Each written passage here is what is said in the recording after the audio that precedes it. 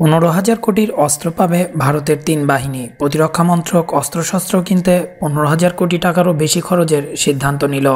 প্রতিরক্ষা মন্ত্রক সূত্রের বক্তব্য, আজকের সিদ্ধান্তের অর্থ এইসব অস্ত্রের প্রয়োজন যে রয়েছে তা মেনে নেওয়া। কেনার আসল প্রক্রিয়া শুরু হতে 2 থেকে 5 বছর সময় লেগে যাবে। তবে সীমান্তে রোজ গুলি চলছে, হামলা হচ্ছে সেনার ছাউনিতে। এর মধ্যে কেন্দ্রের এই সিদ্ধান্ত নিঃসন্দেহে মনোবল চাঙ্গা করবে বাহিনীর।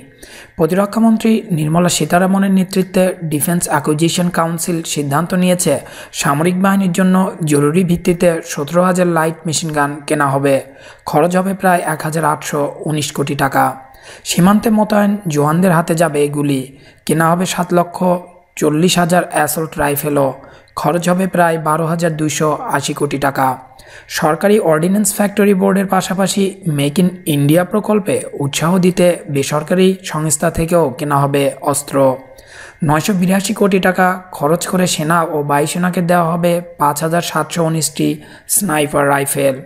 এর বরাদ দেওয়া হবে আন্তর্জাতিক স্তরে। পরে দেশেই ওই রাইফেলগুলি তৈরির ব্যবস্থা হবে। বাদ যাচ্ছে না নৌসেনাও। যুদ্ধজাহাজগুলির ক্ষমতা বাড়াতে টর্পেডোকে ফাঁদে ফেলার অত্যাধুনিক ব্যবস্থা গড়েছে ডিআরডিও। মারিচ নামের এই প্রতিরক্ষা সরঞ্জাম উৎপাদন করবে বেঙ্গালুর ভারত ইলেকট্রনিক্স লিমিটেড ভেল। 850 কোটি টাকার বরাদ পাচ্ছে তারা।